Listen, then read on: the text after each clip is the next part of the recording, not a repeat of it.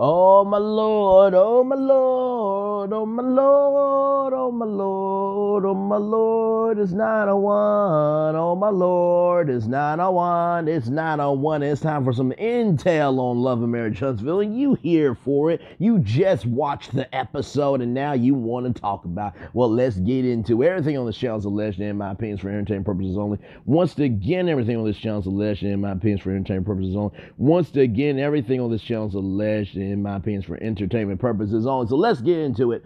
So Keke and Ameen are at a storage facility.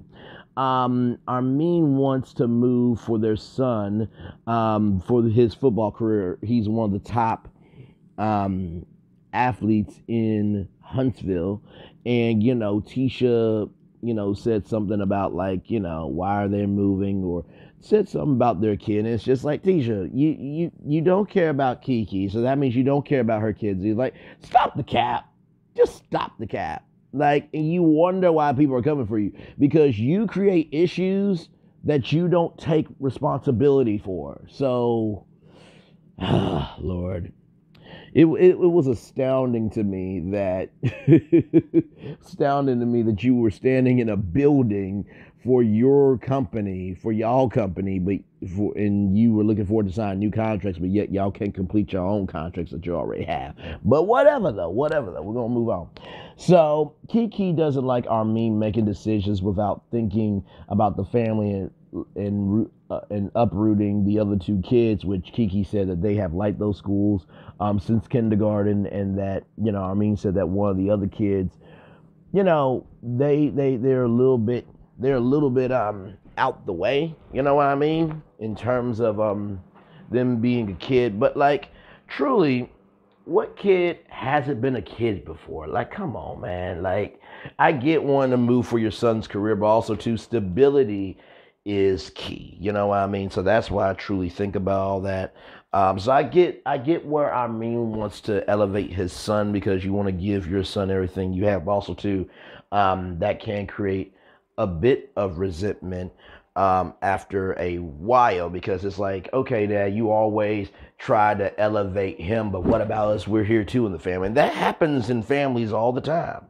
And every family has different notes, beats, and rhythms and melodies, and they have different ways of going about things. But that's a real thing. So I hope Ameen understands why Keke is saying that. I think Keke is trying to recognize that even though she's going through everything she's going through, that doesn't mean that she's not giving the best that she can. And so shout out to Keke for doing that. Yes, indeed. So then Melody calls Keke and asks if she can pull up to the storage facility. And so Keke says, sure, I'll give you the address. And so Keke pulls up, and they recap what happened at the barbecue. And Melody said that Tisha said that she really respects Ameen, and Ameen said that's a lie. She phony.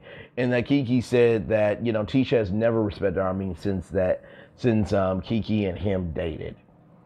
And Melody was like, oh, that can't be true. And Melody says like, oh, y'all aren't playing. Oh, damn. So, Ameen says that he has respect for Maurice, but he says that his brother Marceau is not cut from the same cloth there.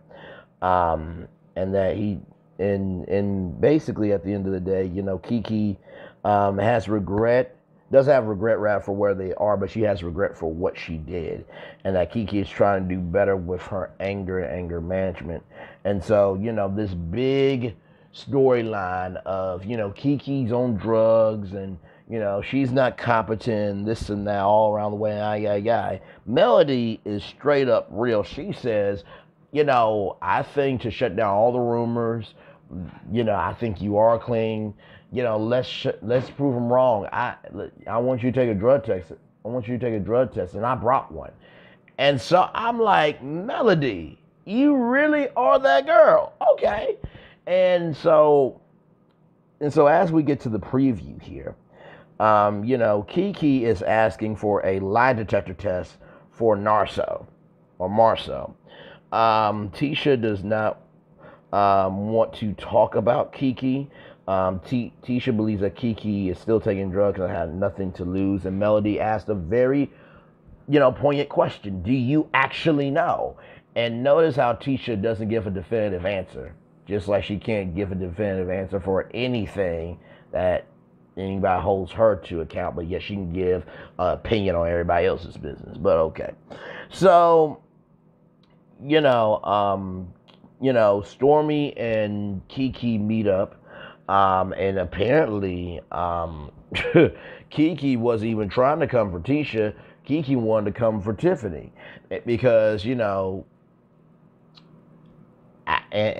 listen, I'm just going to say this, and this is just a prediction, but I have a feeling there's going to be a particular interview that's going to come up in this episode, coming up with Keke and Tiffany. And for those of you who don't know, Keke and Tiffany have not been good for a while. Like I said about Tiffany, just, agreeing with Tisha because Keke and Tiffany just are not on good terms ever since that etiquette tea that Melody Cherie threw, right? So I got a feeling that Keke and Tiffany are going to once again get into it.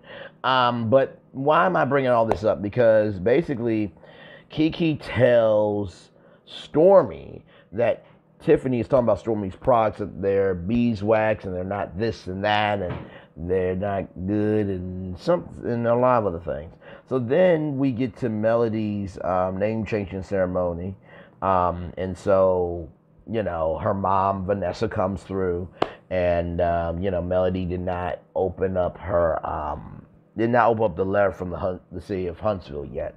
And so then, Martell and Nell get into it. And so, Martell said, I want to know who's going to the name changing ceremony who's not my friend. And so, Lord help. Martell, like, she's not your wife anymore. She can change her name if she wants to.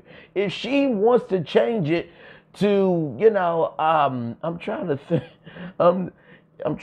You know what? If she wanted to change it to Melody Cherie Woodpecker to be Woody Woodpecker's, wife, she can do that.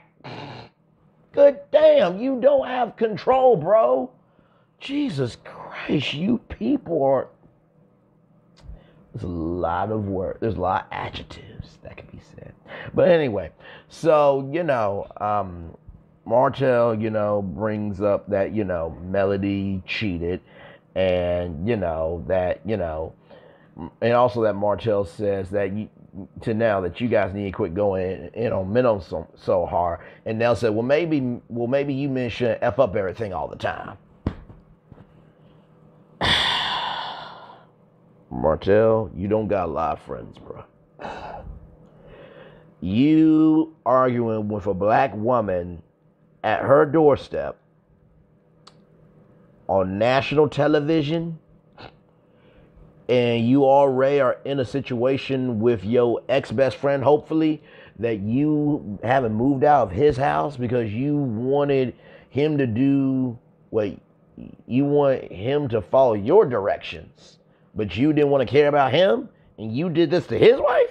Oh, dude, it's game over for you. So, honestly, what do I think about all of that? Truly, with Keke, like I said before, people are pulling for Keke. People want to see Keke well. And honestly, tell you the truth, I really do think if Keke and Armin joined the show full time, I think it would be a better show because they seem to have a realness that is genuine. Like, I'm going to be real. If they pulled Tisha and Marceau and Maurice and Kimmy, nobody would care. I'm just going to be real. Nobody would care, not here, not there, not anywhere, not in Arkansas, not in Ohio, not anywhere around the world. Sam, I am. Okay? You bring in Nell and Chris, and, listen, there's got to be other couples there, but here's the thing. I think also, too, y'all remember that Bravo lawsuit that's happening, right? There's a clip from Hustlers and Housewives that I got to watch because I